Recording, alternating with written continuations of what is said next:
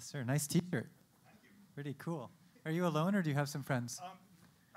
The team will come up when the demo is done in 8 minutes and 43 seconds. Excellent, and that will be 1 minute and 43 seconds over, but we'll let you do it anyway. Okay. Sounds good. David Weinberger from the Harvard Innovation Lab, and another of those with which I have a potential conflict of interest because they're great friends and neighbors as well. Over to you guys. Good. So, thank you. It's a thrill for our entire team to be here. I'll say it, this is an historic occasion. It's the launch of the Digital Public Library of America, so it's really amazing to be here. To be in the presence of these other sprinters is my head and heart are exploding with the desire to interoperate.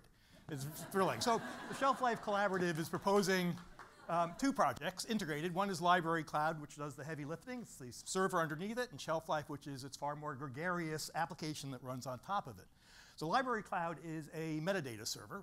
It gathers metadata from institutions, libraries, collections, and makes it available through open APIs and as linked open data. The aim of LibraryCloud is to take everything that libraries know and make it all available to the entire web ecosystem, including other sites and services like Wikipedia that can take it up, but also to developers and innovators who build perhaps recommendation engines or library analytics or other portals like ShelfLife or who knows what. That's the whole point. So LibraryCloud currently has about 15 million items in it, which means metadata about items. We don't collect content itself, including circulation data anonymized from the partner libraries, which include 3 public libraries and 2 university libraries. We also have been gathering metadata about web objects. And we think of LibraryCloud as a metadata amplifier that takes metadata, adds value to it, puts it out into the world, applications take it up, feed it back in. At every turn, that metadata gets more value. It gets amplified in its value, which means that the impact and value of the DPLA is also amplified. So let's take a look at ShelfLife. This, by the way, is a screencast that we did on our hotel over Wi-Fi last night. But it's real stuff. You can come see it in our booth or of course, go to our Sprint project online and spend as much time as you want poking at it. So our idea is that you would get to this site either by coming to dpla.org, perhaps, or maybe you go to your local library site where an embedded DPLA ShelfLife widget gives users at the local site access to the content of DPLA and also to many of its services. So it's a doorway to DPLA or other apps, perhaps, that we interoperate with. This is a page you see when you click on something you're interested in. In this case, we got here because ShelfLife recommended the Pluto files, because it knows about what we've been doing, and LibraryCloud has a great deal of information about the general ecology of interest. So the first thing to notice about ShelfLife is that it is a place. And we think it should be a place because we firmly believe that the DPLA is going to be a major web destination. But it's also a place because ShelfLife is not just a place that you go to look up something you know you want or to find something that you didn't know you want, which is wonderful when that happens. It's also a place to spend some time, to explore, to browse, to navigate, to contribute, to enhance, to learn, and to share with other people because it's social all the way through. So this means it has to be accessible to everyone. In fact, the DPLA has to be accessible to everyone. So we use the single most common, understandable, simple user interface around, which are shelves. If you prefer the now standard opaque cover browser, we can do that too. When we have covers, there are a bunch of them there. So if the object that you're looking at is a book, the width of the book indicates its page count. Actually, its length represents its actual length. But if it's online, then ShelfLife is a fully click-and-play application. So you click. In this case, we're going out to the Open Library. In fact, we're using their embedded browser, so thank you, Open Library, for everything that you do. You're amazing. If it's another type of media, if it's a video, same deal. You click on it, it's click and play, and you can watch it. And the same for audio, and the same for web pages. We have 60,000 Wikipedia pages about books, for example, that you can click on. So that's a lot of context, right? These shelves are, in fact, special. They're special in 3 ways. And the first way is that this is our attempt to integrate the 5 collections that we have, all on one infinite bookshelf. Now, you can facet these back into their original collections, because browsing by collection is a particularly useful thing to do. But with ShelfLife, you can also facet them so that you see all and only the content of your local library.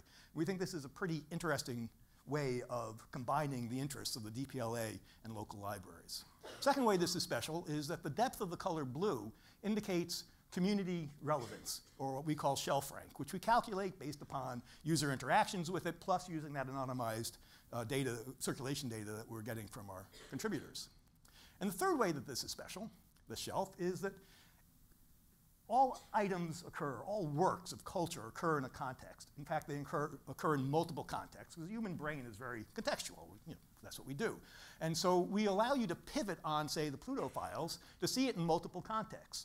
So one of the contexts is that which is carefully prepared by professional librarians as they categorize. So you can click on one of the categories, or any of them, and see this work with all of the other items categorized in it by professional librarians. But we also want to combine that wisdom of libraries with the wisdom of users as well. So you can see it in the context of what other users have tagged, or how they've recommended works to bring them out of the long tail. You can also create, users can create collections. And our collections are very simple. It's dead easy to do. You just select some objects. You say, make a collection. You add it to an existing one, or you create a new one. Very, very simple, straightforward, powerful and useful, we think. But if you notice down here, it says Chicago Starry Nights. That is, in fact, an Extramuros collection. It was created by them. And when you click on it, we'll take you to Extramuros, launch it, and then you can use their beautiful, beautiful browser. So we provide a lot of context with ShelfLife. That's what it's about. But the context for works is not just other works. The context is people as well. And so ShelfLife is social all the way through. Social, social, social. So you can, for example, you can rate it. You can drop in some stars. You can like it.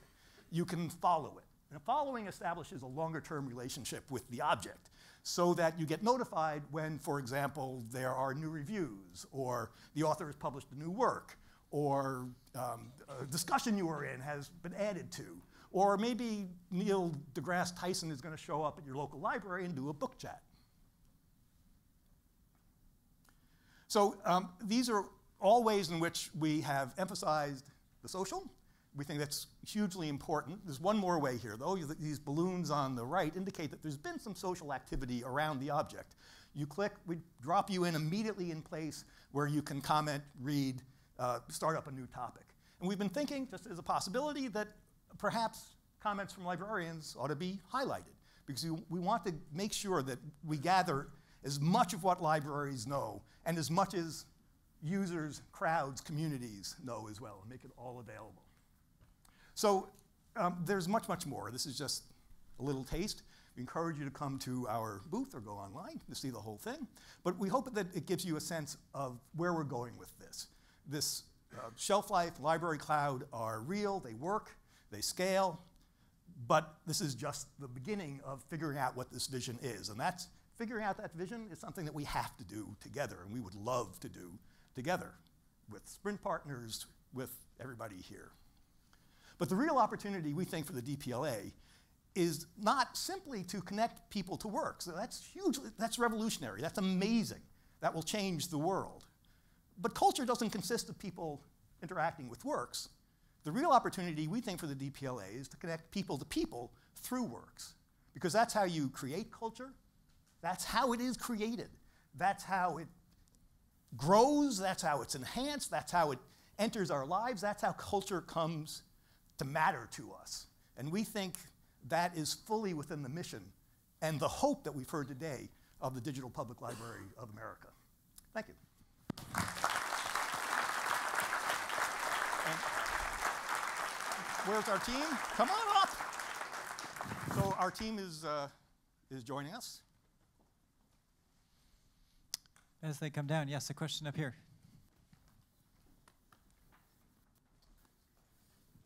Can I just Go, please, shoot. Okay, great. Let's have a seat.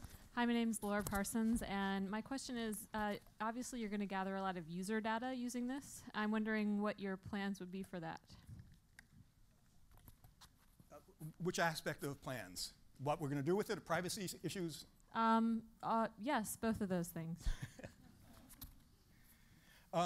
There are plenty of things to do with it. We have all seen examples, know of examples of sites on the web that do amazing things with knowing what users are doing. Opt-in, opt-in. Let me say that again. Opt-in. From library thing, even Amazon does amazing things with it as well. But there's lots of reader sites that do things as well.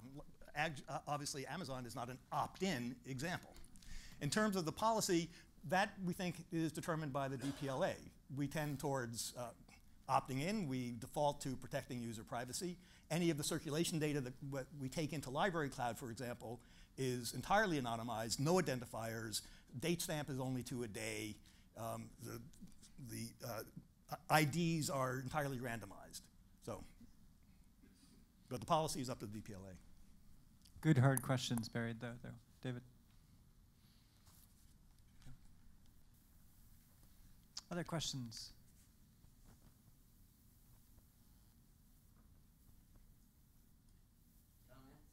Comment? All right. Suggestion? Yes.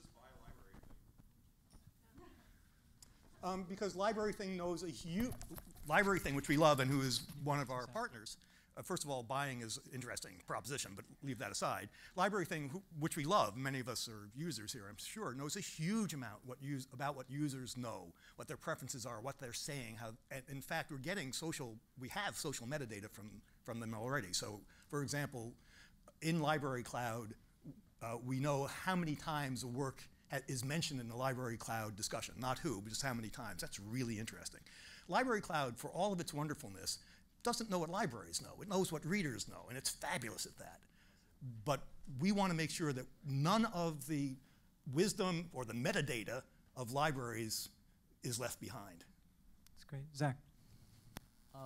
Great work. It's incredible. It's amazing. Very well done. Okay, thank you.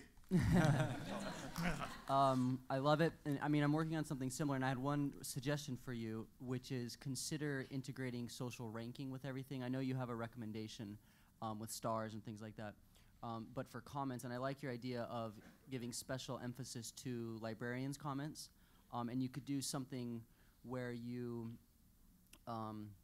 allow readers to rank up the best comments so that you're only exposed to the highest quality things. I mean, one of the problems with the internet is so chaotic and almost too democratic, and so DPLA, this effort, we need to figure out a way to balance democracy with a kind of curation, which librarians are best at. Yeah, so. It's a wonderful question, a huge set of possibilities. This is a problem that's been addressed by lots of different sorts of thinking. And the key thing, I think, is to remember that, maybe remember is the wrong word, because they didn't say this is an open system. And especially with LibraryCloud, if you want for example, a different recommendation engine, you don't like the way you have different preferences, wonderful. That is the best thing ever. Fabulous. Well, you guys are wonderful, and thank you. I know this was a huge team effort, as all of them were, so please join me in thanking the whole team.